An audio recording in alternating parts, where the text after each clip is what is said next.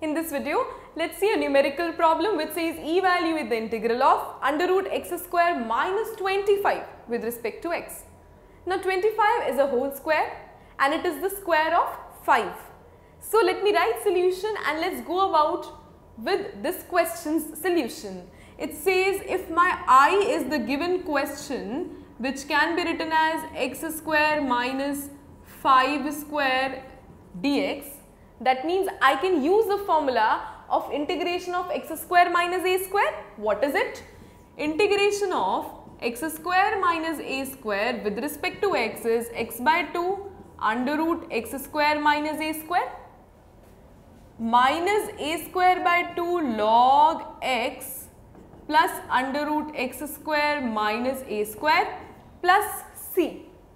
And that formula when I know, nothing is difficult for me. Let me apply that formula over here.